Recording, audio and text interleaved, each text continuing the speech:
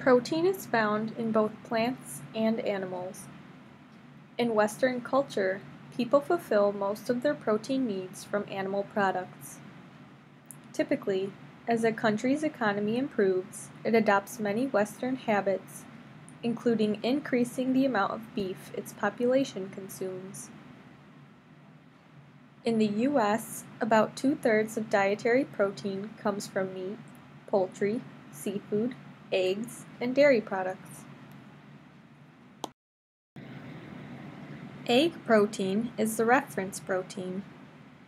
In addition to protein, what other nutrients are found in higher amounts in animal products?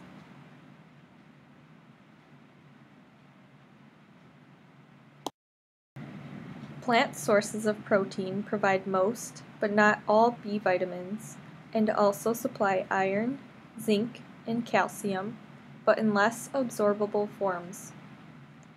Plant foods are generally excellent sources of fiber, phytochemicals, and unsaturated fats, nutrients that should be increased in our diets to promote health.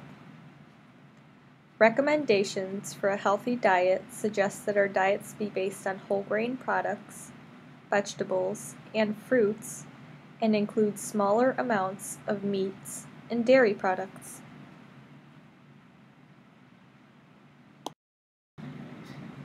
The graph shows the amount of animal protein and saturated fat in 4 different diets. Based on the data here, what is the relationship between the two? Why do you think a diet high in animal protein increases the risk of heart disease? Let's start building protein. Looking at this basic structure of an amino acid, what element is in proteins that is not in carbohydrates and lipids? What would make an amino acid essential?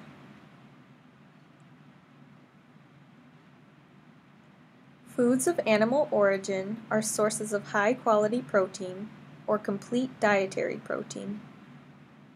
High-quality protein provides more of the essential amino acids in the proportions needed by the body than the same amount of low-quality protein would provide. Compared to animal proteins, plant proteins are usually more difficult to digest and are lower in one or more of the essential amino acids. Therefore, they are referred to as incomplete dietary proteins. Soy protein is the exception. As with carbohydrates and lipids, proteins contain carbohydrate as well as nitrogen. All amino acids have the same structure: a central carbon with a hydrogen, an amino acid, and an acid group. The final group is a side group that will vary, thus providing us with the 20 different amino acids. Amino acids that cannot be made by the adult human body in sufficient amounts are called essential amino acids, complete proteins, incomplete proteins, or non-essential amino acids.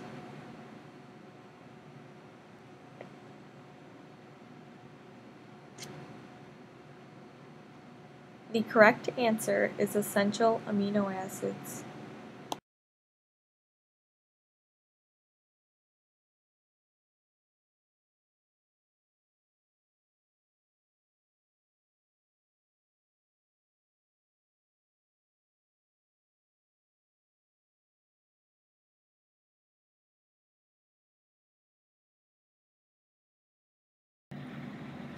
Each kind of protein contains a different number, combination, and sequence of these amino acids.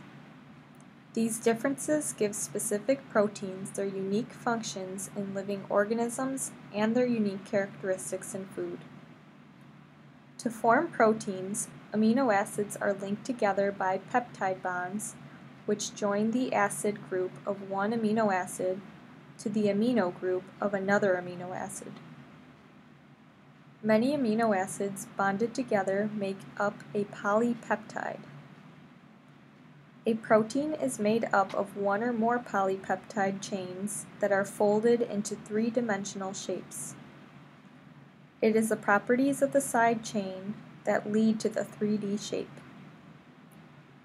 Amino acids are joined linked with peptide bonds to form proteins.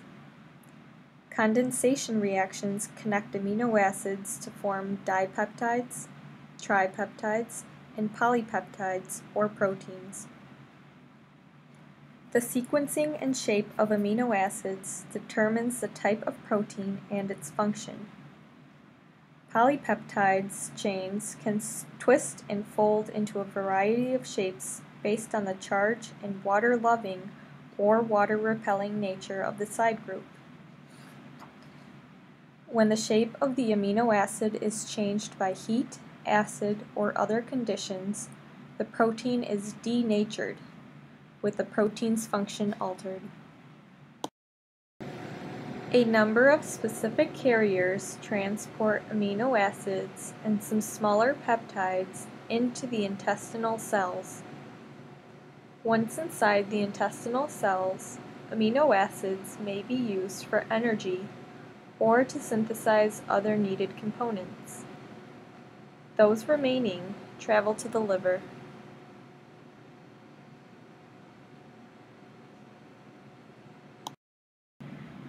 In the liver, the absorbed amino acids are deposited into the amino acid pool.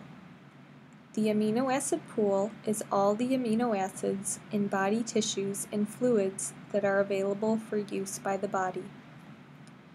Amino acids in the available pool come from the diet and are from the breakdown of body proteins.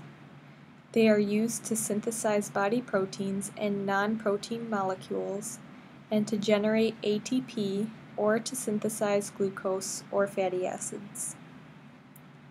The instructions for making proteins are contained in the nucleus of the cell in stretches of DNA called genes.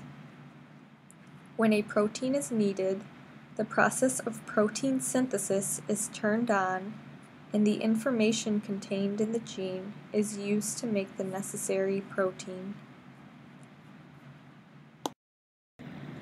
We talked earlier about essential and non-essential amino acids. The essential amino acids are those that cannot be made by the body in sufficient amounts. The non-essential amino acids are made by transamination, the process by which an amino group from one amino acid is transferred to a carbon compound to form a new amino acid.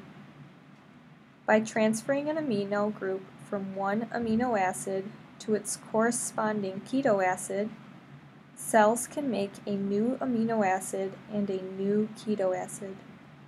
This is called transamination.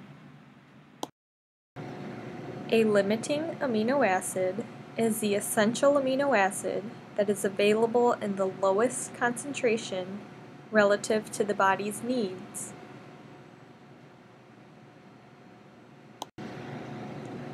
The carbon components can be used in one of three ways: gluconeogenesis, which is the production of carbohydrates from non-carbohydrate sources; ATP production via the citric acid cycle; or lipogenesis for storage. Extra amino acids are not stored in the muscle. During times of starvation, protein may be used directly for energy.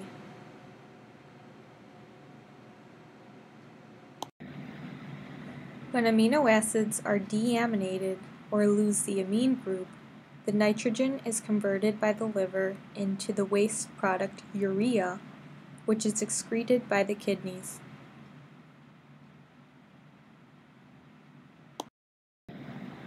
Blank is the process of transferring an amino group from an amino acid to another molecule to form a second amino acid. Do you think it's deamination, denaturation, hydrogenation, or transamination?